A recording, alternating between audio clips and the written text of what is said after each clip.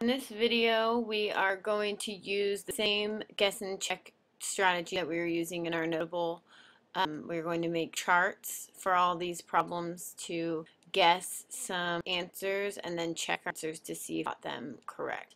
So we're on page 33, and in every slide the number will be up in red, so you know you need to be on that page for your worksheet. Okay. So we're on page 33. We're looking at number 1. It says use the guess and check strategy to solve each problem. 1. Number 3. So you know it's going to be something about numbers. A number cubed is 1,728. What is the number? Okay, so again, we want to make a chart. So here's my chart, and I'm probably going to make the charts using the tools of the smartboard because my answers obviously are not straight, or my lines obviously are not straight. So a number cubed is 1,728. So cubed means 3. We want to keep that in mind, 3. So in this column, we're going to times the number twice by each other. And then in this column, we are going to times it again by that number. And then in this column, we're going to check if it's 1,728. So what's the first number that I want to guess? Well, I would say 10, but I know 10 cubed is 1,000. So I'm going to go ahead and try the number 11. So in this column, I'm going to times 11 by 11, and I know that that equals 121. So in this column, like I said, I'm going to times this total by that same number again, 11. So 121 times 11. Now I don't know what that is off the top of my head, so over here I'm going to do some work. 1 times 1 is 1. 1 times 2 is 2. 1 times 1 is 1. I need to put my placeholder there, and I get 1. So I get 1,031, which I know is 2. So that means I'm going to pick the next number up. Let me change my color so we don't get confused. I'm going to change it to purple. I like purple. So I'm going to try 12. 12 times 12, again, we know is 144. Now, in this column, I'm going to take my total, 144, and I'm going to times it again by 12 to get that cubed, right? We got 112, 212, 312. What does that equal? Again, off the top of my head, so I'm going to work. 140 times 4 is 8, 2 times 4 is 8, 2 times 1 is 2. Placeholder, and I just basically write 144. Now I add 3, 4, 5, 6, 7, and I get 1,728. So I know that's right on the spot. That's right what I need. 1,728. So what's the answer?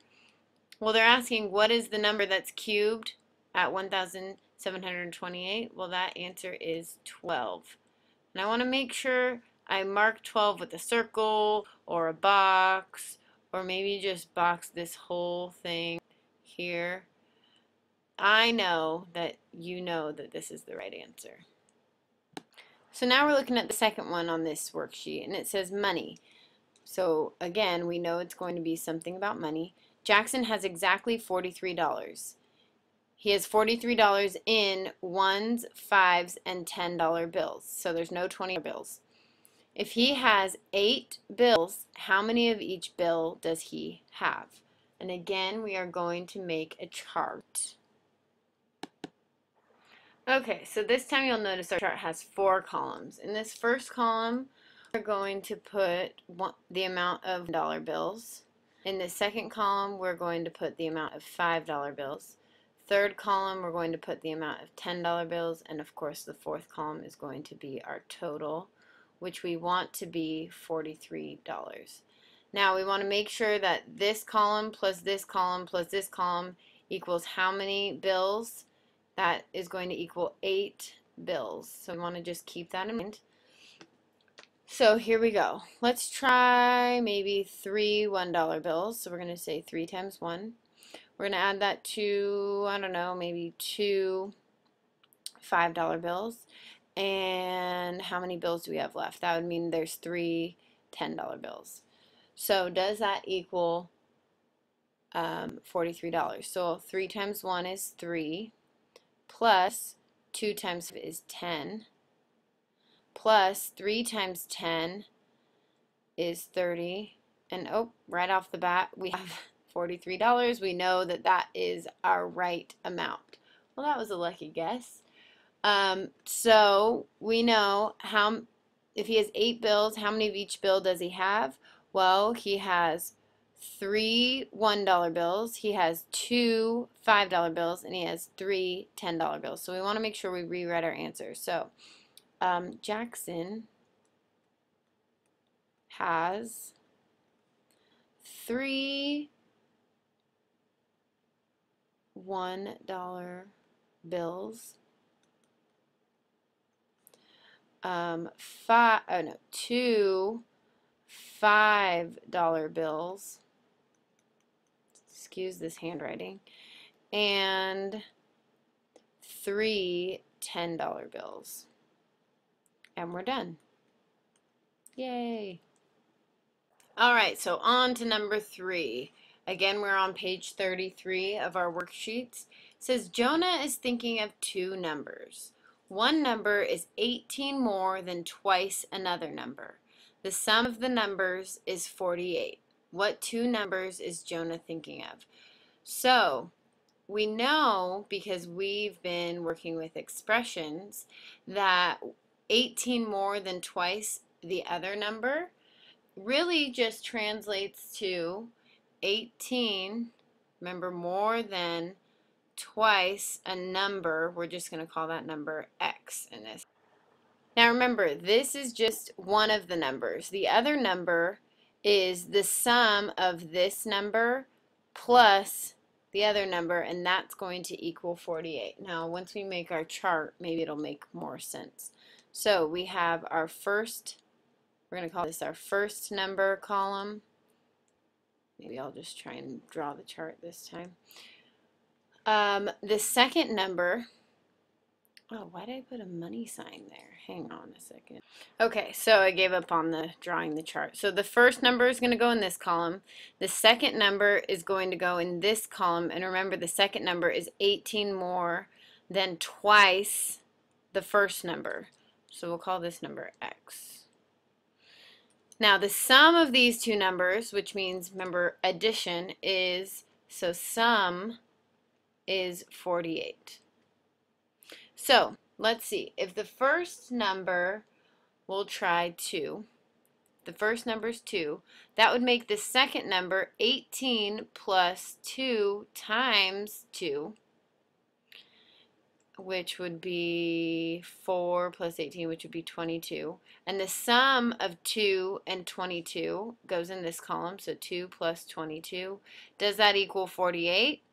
No, that equals 24. So this is too low. We're going to put a low arrow. So let's try another number. Let's try maybe 4. If the first number is 4, remember that's x. We're going to stick x in right here. So we'll say, okay, 18 plus 2 times 4, what does that equal? 18. That's 8 plus 18, that's 26. Is that right? Yeah. So the second number is 26 if the first number is 4. Does 4 plus 26 equal 48? No, it equals 30. Again, we are too low. Well, let's try doubling it again. So why don't we try 8? Now 18 plus 2 times 8. If our first number is 8, our second number is 18 plus 2 times 8. So that'd be 16 plus 18. 16 plus 18 is going to give us 26. That'll give us 34. Now does 8, remember our first number is 8, plus our second number, 34, does that equal 48? No, that does not equal 48. That equals 42. Oopsies. Which again, we're still too low. All right, now what number should we try next? All right, so now what we're going to do is try 10. So again, 10 goes in for x here. So we got 18 plus 2 times 10. What does that equal? That equals 20 plus 18. That would equal 38. So let me extend our chart down here. Does 10 plus 38 equal 48? And yes, it does. We're right on the money. So what two numbers is Jonah thinking of? 10 is our first number, and 38 is our second number. 10 and 38. Make sure I know that that's your answer by boxing it. Okay, I now flipped over to page 34. Remember, there's 7 problems on this page, and 1 and 2, you could use a guess and check table like we have. 3, 4, and 5, you can use really any method to solve those, and we've seen problems like those this year. This one, number 6, is a little bit interesting, so I decided to do this one on the video. It says, for exercise 6 and 7, select the appropriate operation to solve the problem, justify your selection, and solve the problem. So let me just underline this.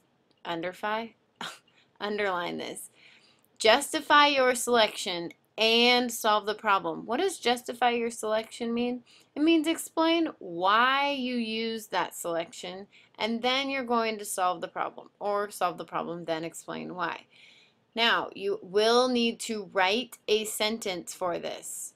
A lot of you give us trouble for writing in math, but you better get used to it. So here we go. Time. Melissa spent 7.5 minutes of the last hour downloading songs from the internet. What percent of the last hour did she spend downloading songs? Remember, percent means out of 100. So we're going to see what percent 7.5 minutes is of 60 minutes, because how many minutes are in an hour? Remember, that's 60 minutes. You all should know that. So how do we get this? Well, it's pretty easy. We can say 7.5. We can rewrite that as 7.5. Right? Everyone agree? Okay. Now, we're going to divide 7.5 by 60 minutes.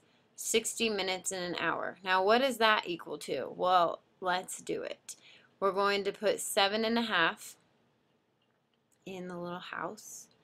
We're going to divide, we're going to put in 60 minutes. We're going to divide 7.5 minutes into 60 minutes, and we're going to get our percentage. For now, we're just going to ignore the fact that there's a decimal point here, and we're going to say, okay, how many times does 60 go into 7? 0 times, right? Oh, that's a little thick. 0 times. Now, how many times does 60 go into 75? Woo! It only goes in 1 time. 1 times 60 is 60. And what do we have left over? 15. Now, again, we're kind of ignoring the fact that there's a decimal here. We do need to add a 0 and bring that 0 down. Now, how many times does 60 go into 150? 60 goes into 150 2 times. 2 times 60 is 120. Now, again, we subtract, right? And we get 30 left over. All right. Again, we have to add another 0 and bring it down. How many times does 60 go into 300? Well, that goes in 5 times evenly, because 5 times 60 is 300. So we get 300 here. We get 0 left. There's no more numbers left in our decimal, so we're done. Now let's move this decimal up, line it up exactly where we left it off, and we get 0.125. Now you might be thinking, okay, we have this weird decimal, but how do we change that into a percent? Well, there's a little trick that we like to do, and once we've divided our two numbers, right, we've divided 7.5 by 60, we can move this decimal over 2 places, and that gives us our percent. So what is our percent? 12.5. This tells us that Melissa has spent 12.5% of the last hour downloading songs. So, not only, remember, did we need to find our answer of 12.5%, but we also needed to justify our selection and solve the problem. Oh, we solved the problem. We need to justify our selection. So what did we use? We used division to solve our problem. And why did we use division? We used division because we wanted to know percent, per 100, or per hour, how many minutes in percent did she use up to download her song. So we used division to find percent. Oops. Really? Percent with an S? Come on now. Percent. And we're done. Now, 7 here, it says, Greg helps his mother deliver care baskets to the hospital patients each Saturday. Last Saturday at noon, they had 3 times as many baskets left to deliver as they had already delivered. If they were delivering a total of 64 baskets that day, how many had they delivered by noon? So, let's make a chart. I'll try again. If they were delivering, this is the total, 64 baskets. This column is going to represent before noon. We'll call it X amount of baskets. This column will represent afternoon. They had 3 times as many baskets left to deliver. So we're going to say 3x. And what we're doing is we're solving for x, right? Okay, so let's just guess something. Let's say, well, if our total number of baskets is 64, I'm going to go ahead and try 8 because 8 goes into 64 evenly. So I'm going to say they delivered 8 baskets before noon. That means they delivered 3 times 8 baskets after noon. And I'm going to see if that equals our total of 64. So 8, 3 times 8 is 24. So we got 8 plus 24. Nope, that equals 32. But notice that 32 is half of 64. So now I'm going to try 16. So I'm just going to double our number. So 16 baskets before noon. They had to do 3 times 16 baskets after noon. What is 3 times 16? Well, that's 32, 48. Let's see. 18. Yep, 48. So that means 16 plus 48. Does that equal 64? Well, let's see. Let's turn this into our addition problem. 8 and 4 is 14. Carry that one. Oh, that equals 64 baskets. So let's go back to our question. We know some of our numbers that work. Our question is, if they were delivering a total of 64 baskets that day, how many had they delivered by noon? Well, we know that this X, or this column, represents how many they delivered before noon. So they had delivered 16 baskets by noon. And how many did they have left? It didn't ask that, but how many did they have left? They still had to deliver 48 baskets. Oh, that's a lot. Okay, now we need to justify. Remember, we need to justify our selection. Well, what did we use? We used multiplication. Multiplication. Why? Because it says right here, 3 times as many. And we know times is associated with multiply. Multiplication, I should put this in a complete sentence. We use multiplication because of the use, extend this, of the word times in the question. Again, sorry for the sloppy handwriting. It's hard to write with this. Okay, so they delivered 16 baskets by noon. There's our answer. The very sloppy rectangle around it. We use multiplication because of the use of the word times in the question. Times implied multiplication. Okay, so that's the end of 33, or excuse me, 34. Hope this helped. Please finish the rest of both sides of this worksheet, and I'll see you tomorrow.